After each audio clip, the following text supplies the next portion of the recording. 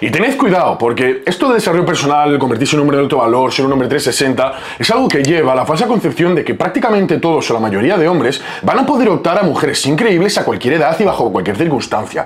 Quiero dejarte claro, tú no eres Brad Pitt, tú no eres Leonardo DiCaprio para tener novias de 22, 25 años con 50, 60 años, ¿vale?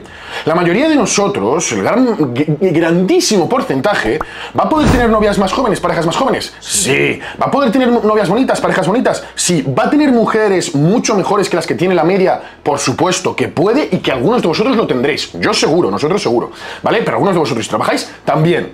La cuestión es que no viváis con la falsa percepción, con la falsa idea de que con 50 años lo normal es optar a una mujer de 22. Que con 50... No suele pasar, no es lo habitual. Que tú con 35 puedas optar a una de 22, 25, por supuesto. Que tú con 40 puedas optar con una de 30, 35, por supuesto. Que tú con 55, 60 años puedas optar a una de 22, es casi imposible. Es casi imposible por, primero, la diferencia generacional, porque tú no la vas a excitar sexualmente en casi ningún sentido, que como mucho si la excita algo es exclusivamente tu cartera, ni tu estatus, ni tu físico, ni absolutamente nada más. Por tanto, no os creáis que porque ahora mejoréis y esto, no. El pic del hombre es a los 30 años, pero se alarga hasta los 60. Con 60, 50 años no vais a optar a ese tipo de mujeres. Entonces, una cosa es que no tengamos que apresurarnos, una cosa es que no tengamos que intentar buscar mujer con 20 años, con 25, con 30, pero con 30 años quizás empezar, con 32 años empezar a echar ojo y demás es interesante. ¿De acuerdo? Para intentar optar a una mujer joven, fértil, que nos guste, que cumpla nuestras expectativas, etcétera, etcétera. Y luego también viendo la tendencia, la degeneración que estamos optando, quizás en más años pasen más degeneración y por tanto menos mujeres. Esto estaría para otro vídeo también. Pero la cuestión es esta, no eres Brad Pitt, no eres Leonardo DiCaprio, no vas a ser Leonardo DiCaprio.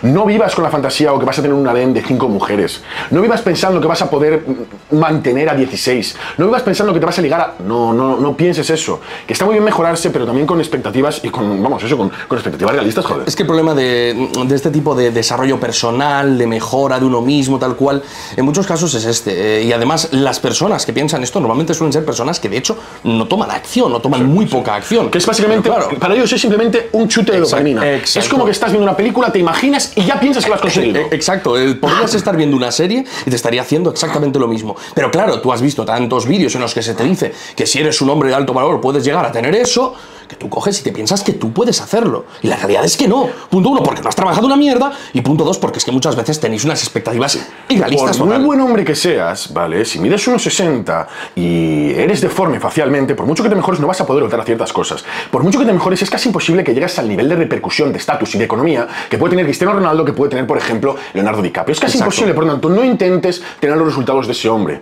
¿vale? Ser realista. Evidentemente entiendo por qué hay muchas personas, esto se ha vendido mucho dentro de los pick-up parties y ahora se vende dentro de los pick-up parties que ahora van de red pillers o de gente masculina, mis cojones, eres el mismo pick-up parties, pero ahora quieres modificar tu negocio porque ya no vende igual que antes. Pero se vendía mucho de, da igual el hombre que seas, no hay ninguna mujer que está fuera de tu liga. No, eso es mentira, ¿vale? Hay mujeres que por supuesto que están fuera de tu liga y que no vas a poder optar a ellas por mucha mierda que hagas, tío. Pero, no vas a poder optar a ellas incluso aunque te mejores de forma extrema siendo como eres. Es decir, tú, aunque te mejoraras de forma masiva, lo máximo que puedas, pongamos que has conseguido una mejora del 100% sobre ti, esa mujer seguiría estando fuera de tu alcance.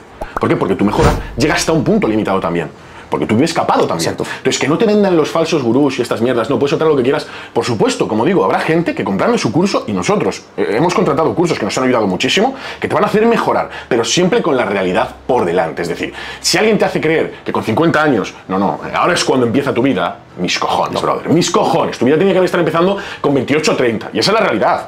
Y lo más normal, y esto también es biología, ya hay estudios que lo demuestran, lo normal es que la mujer busque a hombres de entre 3 y 5 años mayores que ella, por unas cuestiones. ¿Que puedes ampliar eso a 10, 15 porque tienes mucho estatus, muy buen físico, esto y otro? Por supuesto, pero una cosa es otra cosa, es ya 25 años que eres su abuelo prácticamente, hijo puta. No, literalmente que hay personas que tienen 3 veces la edad de la chica y se piensa que van a estar con ella. Vamos a ver, lo primero es que normalmente tampoco quieres, pues es que la diferencia suele ser tan grande. No te resulta interesante. Exacto, no es interesante, es como, pero si es una niña, tú ya tienes una madurez, una experiencia vital, joder. Exacto, una experiencia vital, que al final eso te parece en plan, como estar con un niño, que dices, muy divertido, 15 minutos, pero ya está, después no quiero tenerlo al lado, ¿vale? Pero es que todas estas cosas, es brutal como los simples vídeos y la inacción, porque es que las personas que toman acción, estas cosas las suelen saber. No hace falta que se las digas, porque ellos son conscientes de que, joder, llevo 15 años tomando acción, llevo 15 años mejorándome y he pasado de ser esta mierda, a ser un 7. Pero es que sigo siendo un 7 y han pasado 15 años. Entonces no voy a tener un 10. Pero es que el subnormal que está sentado en el sofá, que no hace absolutamente nada, es un 2 y se cree que por ponerse 2 años va a optar vamos, a un 10 no, a un 11, aunque ni exista. No es así. Pero una vez más, y también esto es importante decirlo, si tú has pensado generar una familia, o que al final es el fin de muchos hombres y realmente de la especie, ¿de acuerdo? Si has formado formar una familia, reproducirte, no es sano para tu hijo, por así decirlo, que tú tengas esa edad. Es decir, es mucho más difícil que conectes con él, hay la diferencia generacional es brutal. Es decir, si para nosotros, con nuestros padres, por el tema de internet y demás, hay un choque, si para nuestros padres y nuestros abuelos ya hubo un choque, imagínate si la diferencia es de 40 años, que es que no vas a entender nada de lo que está hablando. Si ahora a tu padre le puedes contar y entender lo que es TikTok, y a lo mejor te saca lo que digo, pues X años, imagínate que tú eres pues, como un anciano decrépito, que no te enteras de nada, tío. Que es que y además la tecnología que cada vez avanza más rápido. Incluso a los jóvenes nos cuesta adaptarnos a lo que está saliendo nuevo. Empiezas a hablar ya de inteligencia artificial y sabes que tampoco es sano para eso.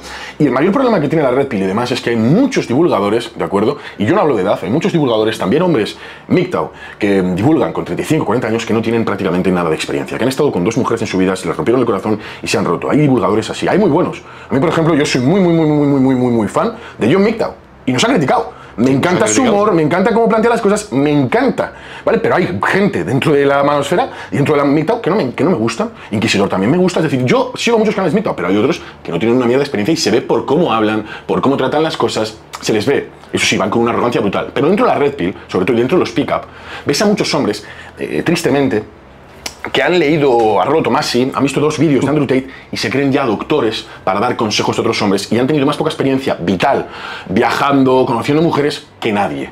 Nosotros tenemos cierta edad, pero hemos tenido mucha experiencia ya. Hemos viajado bastante, hemos conocido demasiadas mujeres. De todo. La verdad es que demasiadas, yo me arrepiento de ello porque me han roto por todos lados y claro, pues uno aprende también. y tal, ¿no? Pero es eso, yo he aprendido. Entonces, yo tampoco te voy a dar un consejo brutal, pero es que hay hombres que literalmente te das cuenta que están repitiendo palabra por palabra texto Red Pill. Que es que la Red Pill es una praxeología, una vez más dicho, pero no es repetir un libro, una libreta, ¿de acuerdo? Que esto hay que vivirlo un poco para poder interiorizarlo. Y el problema es este, claro, como repiten, no, con 30 años, como te dice Andrew Tate, que con 35, o Rollo Tomassi, que con 40, tú lo repites, ¿lo has vivido? ¿Sabes lo que es? ¿Tienes siquiera la lógica de que eso funciona así? ¿Has estudiado, hayas analizado algo más, aparte de lo que pone en un libro de Rollo Tomassi o de no sé qué, que máximo respeto a Rollo Tomassi, y tiene libros buenísimos, es más, tengo ahí todos menos uno, ¿vale? En físico. Pero, coño, joder, que es que literalmente, y sobre esto se ve muy claro, sobre todo en ciertos creadores de contenido, de Red Pill, no tanto MGTOW, ¿vale? Pero Red Pill lo que es pura, que dices, es que están repitiendo palabra por palabra un libro. Efectivamente, que básicamente lo que dices es, estás leyendo. Que tú coges para grabar un vídeo, lo que haces es, te pones la cámara o el micrófono, coges el libro y te pones a leer 4 páginas. O repetir un vídeo de todo. Que eso precisamente nosotros es lo que queremos transmitir, de decir, vale, la teoría es esta, pero aplícalo a la práctica. Por supuesto. ¿Vale? Que eso también veo que es lo que más se nos critica, de que, ay, es que no sois puramente Red Pill, es que hay cosas que... Porque nosotros no vamos a darte teoría por dártela. No, porque nosotros no somos Red Pill. Claro, yo no soy Red Pill, ni feminista, ni Blue Pill, ni polla. Yo soy hombre y vivo bajo esto y te explico mi experiencia vital y mis estudios, coño. Ese es el tema. Lo que estamos explicando es, esta es la teoría, pero es que aplicada a la práctica funciona así. Pasan estas cosas. Esto que se dice en la teoría sí se cumple, pero bajo unas determinadas circunstancias. Y hay cosas que no se cumplen, prácticamente. Entonces es así, chicos. No penséis que con 35 años tampoco os van a llover las mujeres. Otro vídeo que hicimos, no os penséis que porque os mejoréis ahora las mujeres van a ir a ti. No, van a hacerte las cosas más fáciles y de vez en cuando vendrán a ti. Es decir, el mundo del desarrollo personal y de la Red Pill hay que matizarlo y sobre todo no vivir con estas ideas, ¿vale? No eres Brad Pitt, no eres Leonardo DiCaprio. Con 50 años, en el 99% de los casos, en el 99%, por no decir 100% de los casos que estáis viendo este vídeo, no vais a tener una modelo virgen de 22 años, ¿vale? No, acéptalo. Es así.